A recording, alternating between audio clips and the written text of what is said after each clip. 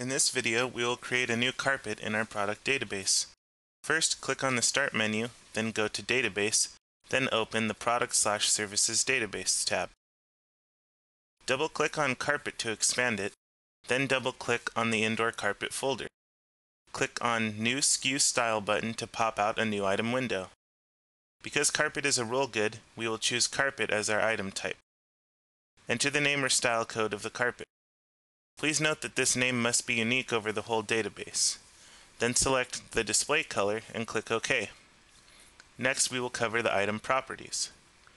Layout type. From the Layout Type pull-down menu, select first from Carpet, Vinyl, Tile, Hardwood, Laminate, Labor, Freight, and Add-on item. Mouse over any item from Layout Type option list to see its corresponding product applications. Here we will choose Carpet for our layout type. Unit name. We will select our unit name based on the layout type. Here we will select square yardage for our carpet.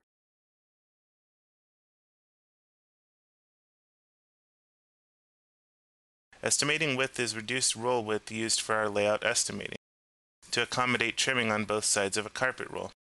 Usually we will put in a number smaller than our carpet width. Roll length.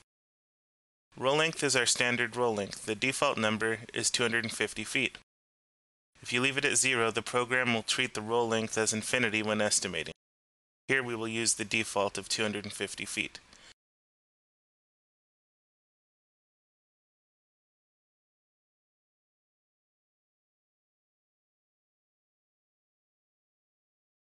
Maximum roll cut length is the maximum length of each roll cut.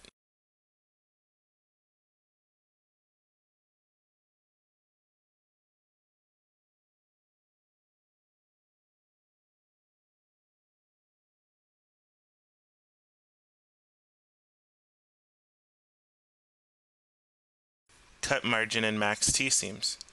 The cut margin is cut or trim margin added to each cut piece or fill piece. Usually we will set it to 3 inches so that the program will apply it to both the width and the length at layout estimating time. Max T-seams is the maximum number of T-seams to be placed in a room. If you set it to 0, there will be no T-seams when estimating, but you can manually add in T-seams on a per room basis. In our next video, we will cover how to set up a vinyl product.